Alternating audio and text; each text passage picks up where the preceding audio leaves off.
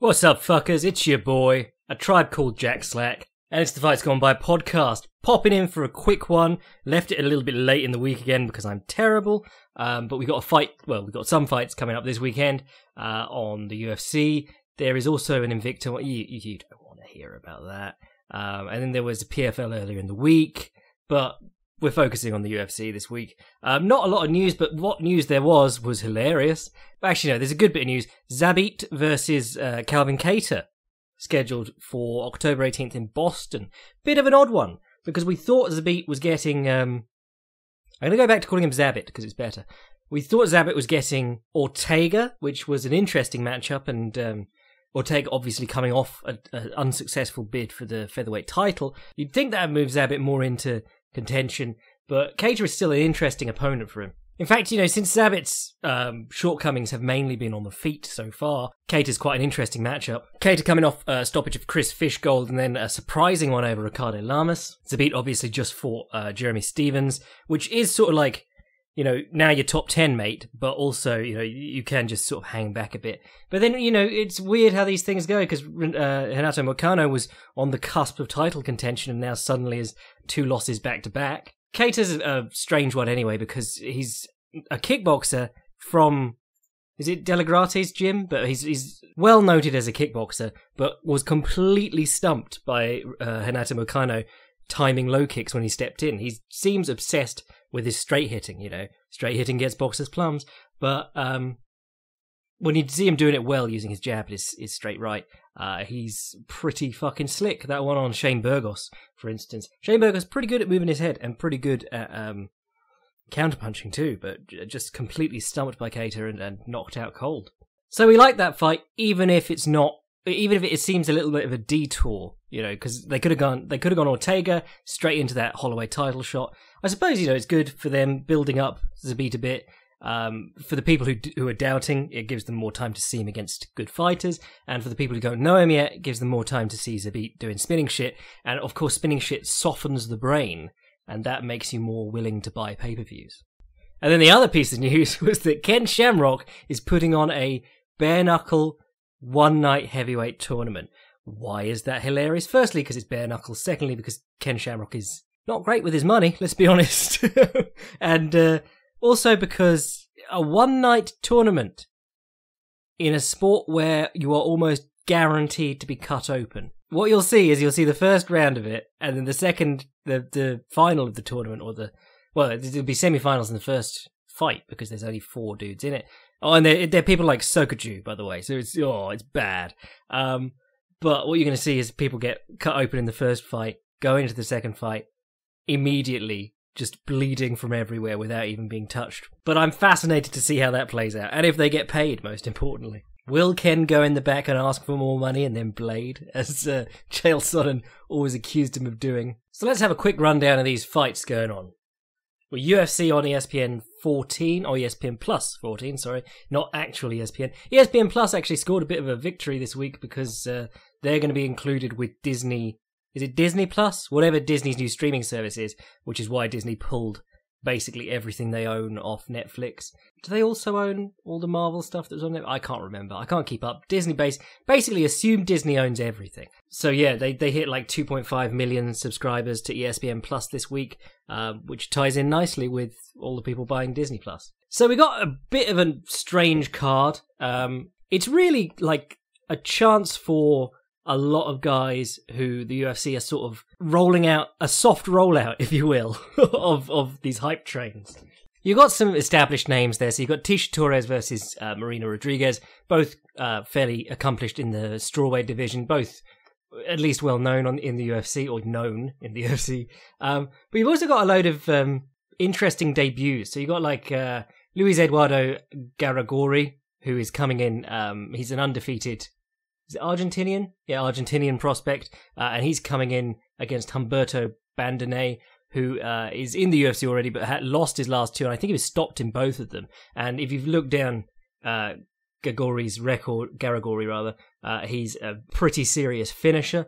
So I'm guessing, because we're in South America, we're in Uruguay, or you are gay, I'm guessing that the idea is that he wins.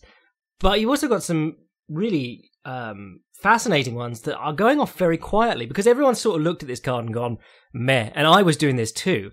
And it's mainly because I scan down, and if I know both the names in the matchup, I go, okay, cool, awesome. I know that's relevant. I can put it all together. But in this one, you've got a lot of people where you only know one side of the matchup, but you go, hang on a minute, they're in the UFC now? So the ones I'm specifically talking about are Cyril Gane, who, if you've followed this podcast for any length of time, you know I like.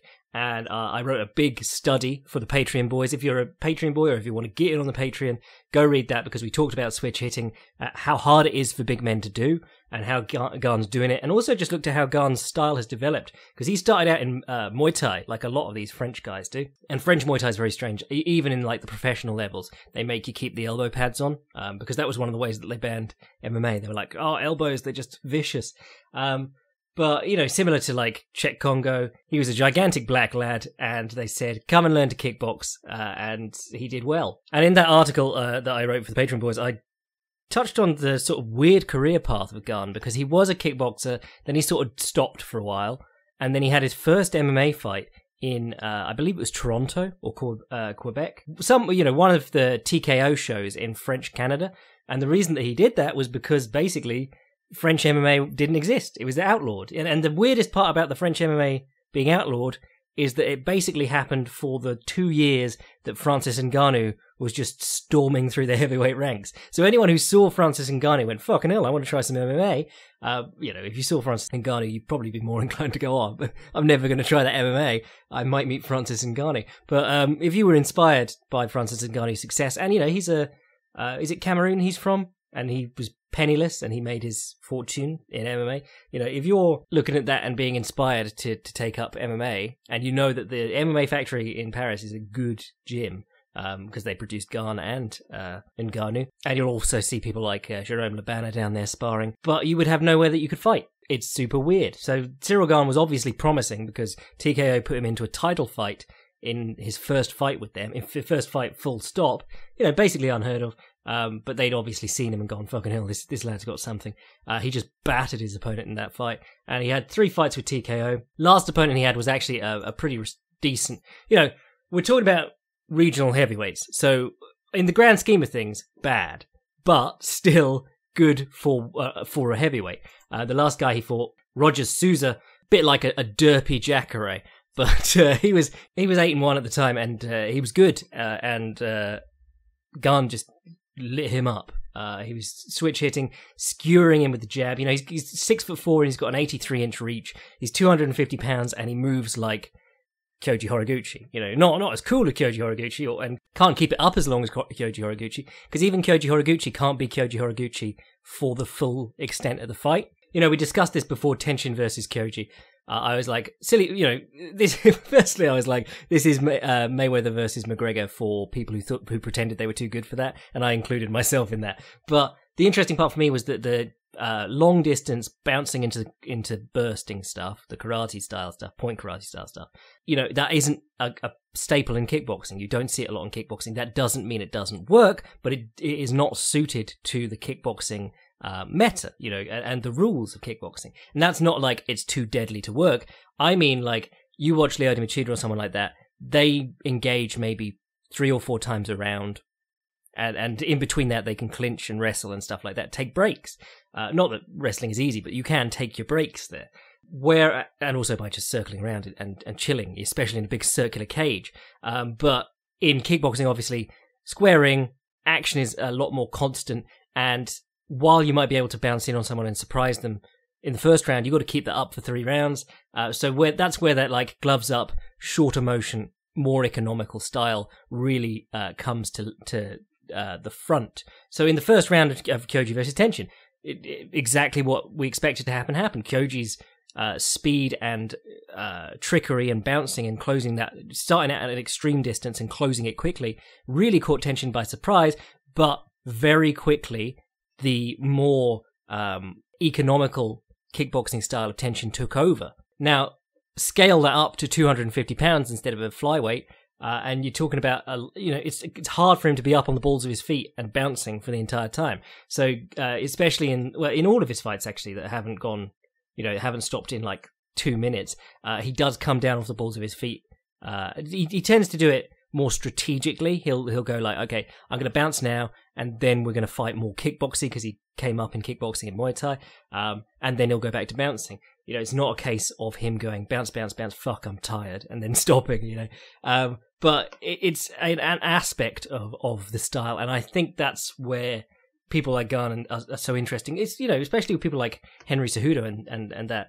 It used to be like, it'll take a really good point fighting stylist to pull that off in MMA, whereas now we're seeing guys who came from wrestling backgrounds going, there's some interesting stuff in this point fighting stuff, I'm going to try and adopt it, and, you know, rather than having to be incredible at it to get away with it in MMA, what you got to do is be great at other things, and then you can use it without being worried about like getting dragged into a clinch or taken down or whatever. So Gunn's opponent for this one is Rafael Pessoa, and he's 9-0, which, you know, is about as legit as you get for a regional heavyweight, as we said again. Coming straight in off LFA. Hasn't fought in actually the best part of a year. These two are actually scheduled to fight in TKO back in March, but that fight was cancelled, and now they've decided to redo it in the UFC, which is pretty cool. So, I mean, you know, there's every chance in the world that Gunn just shits the bed here, but I'm saying that he's got a very interesting style, and if he can apply it consistently against better heavyweights as he's starting to fight, I think he's very exciting for the future of the heavyweight division. He doesn't have, you know, he doesn't have the power of, say, like of Francis Ngannou. I'm not going to say like a Francis Ngannou. There's only fucking one. But, you know, we're not talking about another Francis Ngannou, but we're talking about someone with similar physical attributes in terms of height, length, weight, but a much more slick sort of style. One of the things I really like, actually, and again, check out the article on this, because I drew special footwork diagrams and everything, but Gunn, you know, switch hitters aren't rare in MMA. Dudes just do it. You know, I was writing something about Magomed Ankalaev today, and he's a switch hitter just as comfortably, but there's switching stances and hitting from both sides, and then there's actually switching stances in a clever way, because a lot of times, once you meet someone who's competent, if you just switch stances in front of them, they're going to punch you in the face as soon as you switch. You know, Gennady Golovkin versus Danny Jacobs. Danny Jacobs was doing well from both stances. Golovkin waited for him to change from orthodox to southpaw. The moment he changed, he just threw a right hand down the center before Jacobs was set and ready to deal with it. You know, a right hand lead which wouldn't have been an issue if he just stayed orthodox in that instance. It happened to Mickey Ward too. He used to switch, like, just for whatever reason, he'd do it straight in front of the opponent and they'd hammer him with the straight right. The other one is that, you know, a lot of the guys who switch it, because you are, no matter who you are, you're not going to be properly ambidextrous. There is not enough time to learn to fight competently exactly the same of both sides. You're going to favour certain things off certain sides. And even if you don't, your opponent's body and their stance is going to set up what's available to you. You know, if you're fighting an orthodox opponent and they've got a good guard and they know what they're doing, your left body kick, whether it's from orthodox or southpaw, is going to be more effective than your right body kick because it's going into the open side. And this is really obvious with guys like Pat Barry, you know, another heavyweight and a guy who switched stances. But Pat Barry would throw overhand right and right low kicks from his orthodox stance. The moment he changed to his southpaw stance, you knew he was going to jump in with a lead right hook or throw his left high kick. He did almost no left-hand hitting from his southpaw stance. And it was really obvious when he switched. You're like, oh, wait, head kick's coming now. The thing about switching stances in motion from side to side is that you keep your opponent moving, you keep vision in front of their... Sorry, you keep motion in their vision. They're looking at your upper body. Your upper body's constantly moving around. They're having to keep turning to face you. They lose track of which stance you're on. And, you know, that sounds like, how could you do that? But it's pretty easy to, in the tense situation of actually fighting someone. Max Holloway versus Cub Swanson is my go-to example of someone switching stances in motion side to side. The other nice thing is that you keep turning the opponent so you know where their lead foot is. So if you're going to switch into say an open guard position, so they're orthodox and you're switching to southpaw, you know where their foot is, you can keep circling around it, and as you're circling, you can get your foot into the right position that is a dominant angle from southpaw. That is to say, as I switch to southpaw, I make sure my lead foot is outside of the opponent's lead foot. And by doing it in motion, it's a lot easier than if I'm standing in front of him as a southpaw, and he's going, yep, I just need to keep an eye on that lead foot. Well, there you go, I've done about 5 minutes already just plugging that article, go read it, but Cyril Gane, cautiously excited for him. There's always, the chance that he gets sparked. And like I said, I was writing about Ankalaev this week because Unibet asked me to talk about, unheralded prospects in the UFC. And I was thinking of Vicente Luke, but I did a Filthy Casuals guide on him this week. So I did Ankalaev because even though he's murdered his last 2 opponents and he murdered everyone before he got to the UFC, and he was murdering Paul Craig, that loss just took a lot of the hype off him. Everyone was like, oh, now he's lost. We're getting to that boxing point where we're like, uh-oh, he's lost. Now I can't listen to him until he's got like 10 wins on the trot. Anyway, the other big one debuting this weekend is Rodolfo Vieira. Now, Rodolfo Vieira, if you've not heard about him for a while, I bring him up from time to time when I get talking about like Toreando passing or switching sides as you pass the guard.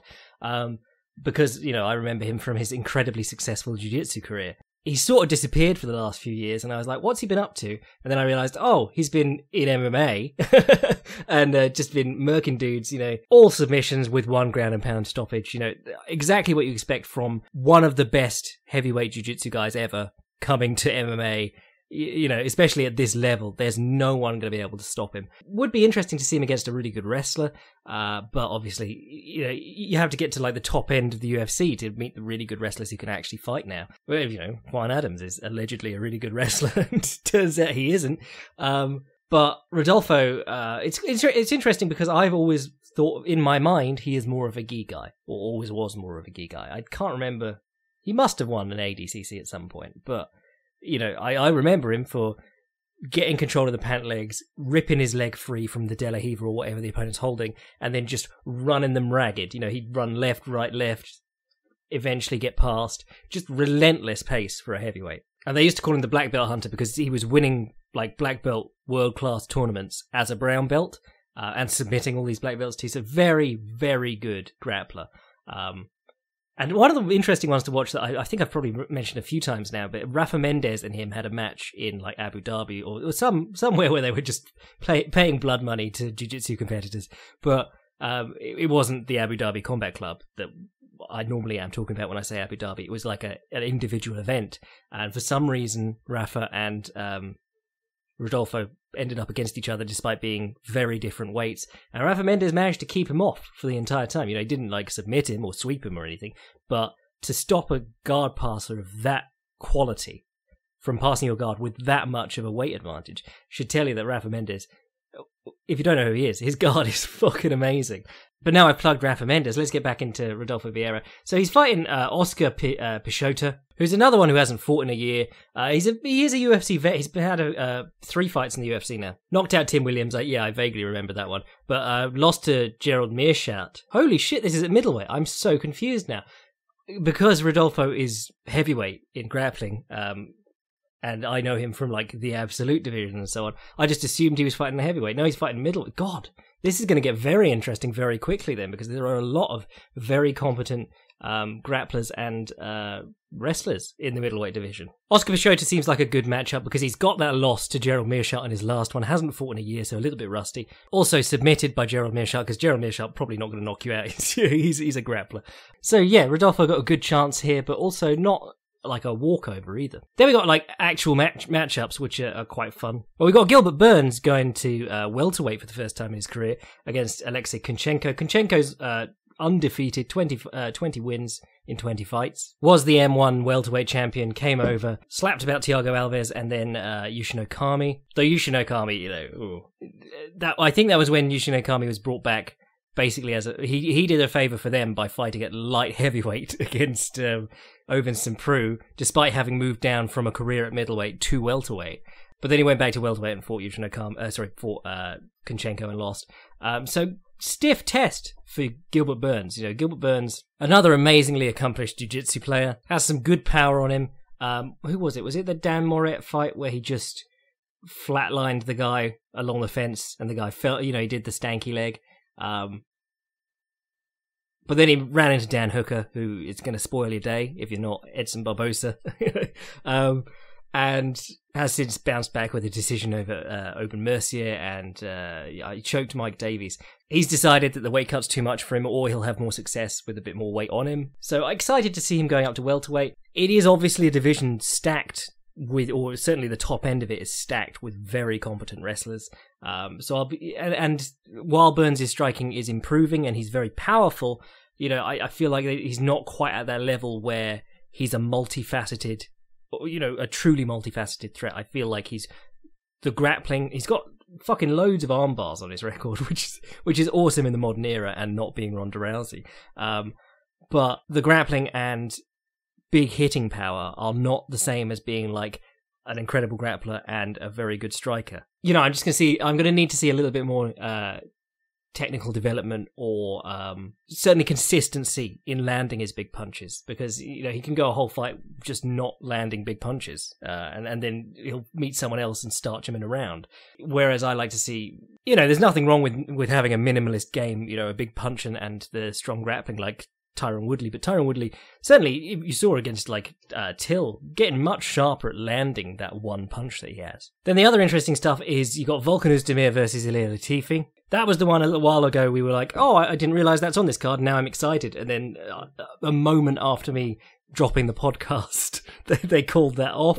Yeah, that's not a bad fight. I mean, Ilir Latifi's always been sort of floating around the edge of title contention. Volkan Oezdemir is sort of, well, the unlucky loss against Dominic Reyes is unfortunate, but, you know, he got the title shot against Daniel Cormier, was pretty easily handled in that one. Fought Anthony Smith, was winning, gassed out, got choked, and then he fought Dominic Hayes, looked probably the best I've ever seen him, because, you know, I got into we all got into this mindset that he's like one punch, Mr. One Punch. I saw loads of people commenting this on Reddit this week. They were like, well, I don't know if Ilir Latifi can avoid him for that long, and it only takes one. And you're like, well, no, most of Volkan Ozdemir's career hasn't been it only taking one. He looked a lot better against Reyes when he was just doing everything. You know, putting together combinations, wrestling, stopping takedowns, counter-striking. You know, he had the whole package. And that's why it was very disappointing that he lost, but also probably better for the state of the division that Reyes won. But, you know, if you saw that fight, you probably don't consider it like a full-on loss. So he's been looking very good. And Ilir Latifi, obviously, enormously powerful, but really only going to be ducking in and then coming up with the left hook or the right hook, or ducking in and trying to take you down. It throws the occasional monstrous low kick, but not very slick. You know, if you're not very, very slow, you should be able to get out of the way of them. But, you know, Ilir Latifi's got a bit of a cult following because, you know, as much as I will never forgive him for having that fight with Gian Villante, but then Gian Villante can make a boring fight with anyone. He's submitted a lot of guys, he's knocked out a lot of guys, he's been around forever, and really only lost to the cream of the crop like Jan Blachowicz, Ryan Bader. Corey Anderson's a little bit more questionable, but Corey Anderson's about to have that fight with Johnny Walker, and to be honest, that's one that Corey Anderson could win and everyone would be like, right, title contention. But really, you know, that's not talking about the fight, that's talking about the state of the light heavyweight division, and that's really all there is to talk about here. I don't know. I mean, Oezdemir was looking really quite good in the grappling exchanges against Reyes, but obviously Reyes isn't Ilir Latifi. He's not relying entirely on... Ilir Latifi relies entirely on his grappling and is monstrously strong. You know, everyone who's ever trained with Ilir Latifi, even guys like Daniel Cormier, are like, I cannot believe how strong this guy is. And then Vicente Luque versus Mike Perry, great fight. Go watch the Filthy Casuals guide to Vicente Luque.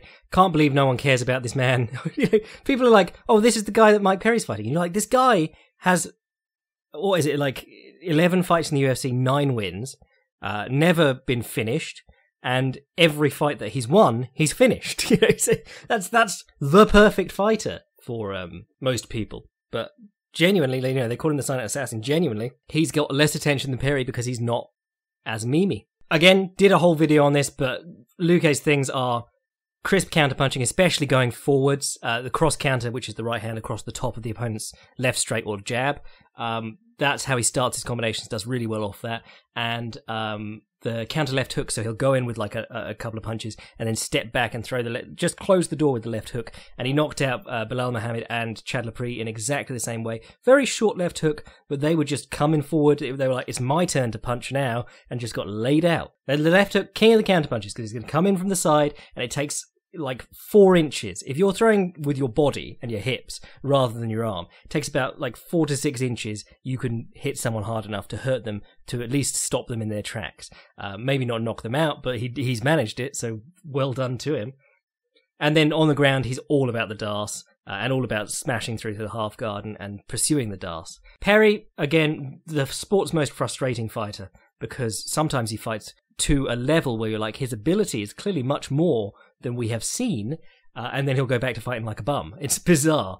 I think part of that is moving around a lot, changing camps, changing trainers, broke up with his girlfriend, the Platinum Princess, who was one of his trainers and is in his corner, got back together with her, married her, went to the Oliveira fight, looked really good.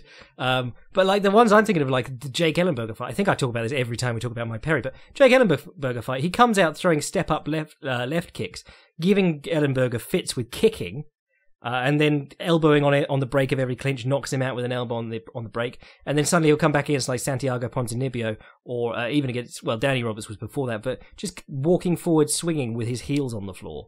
Very peculiar. And then against Donald Cerrone, he would have won that fight if he had a better corner, I think, if he had better coaches and a better game plan. Because Donald Cerrone, when he doesn't want to strike, he ducks in head first. You know, we talked about Donald Cerrone's habits hundreds of times. Darren Till used my articles on Donald Cerrone because I've written so many when he was preparing for Donald Cerrone, apparently. Someone of his team told me. But you know, when he doesn't want to strike, he ducks in with his head, and it's been his like go-to at welterweight. But his takedowns aren't always great. It's really just the timing on the takedown that gets him the takedowns. And had Perry worked to keep it on the feet, I think he tried to take Cerrone down and then ended up on the bottom, didn't he? But had he just stayed on the feet or worked to stay on the feet, he could have given Cerrone fits. You know, exactly the type of style Cerrone hates, up in your face, heavy hitting, is exactly the sort of style that Perry could have fought in that bout. Maybe not straight hitting, but certainly hitting with enough power to hurt his man. But got the decision over Alex Oliveira, which is interesting because I forgot that he actually won that fight. So he's in a pretty good position, and Vicente Luque can steal all of that, which is great. Such a strange division that, you know, you think of Alex Oliveira, beating him doesn't get you ranked. You know, in my head, Alex Oliveira is like top 15 guy. Interesting to see how this one turns out. And then in the main event, you've got Valentina Shevchenko versus Liz Carmouche. I'm going to be honest, I tried to get excited for this one, but Liz Carmouche, I forgot she was even still fighting, because she's fought, I think, twice in the last 2.5 years. You know, I thought she was out of the game, and they just needed a headliner for this South American card. Shevchenko's big in Peru, so they were like, you'll do. Yeah, you know, it'll be interesting. You know, maybe if Carmouche can stick to her and make a grindy fight of it. You know, this is the same girl who got on the back of Ronda Rousey and threatened her at one point.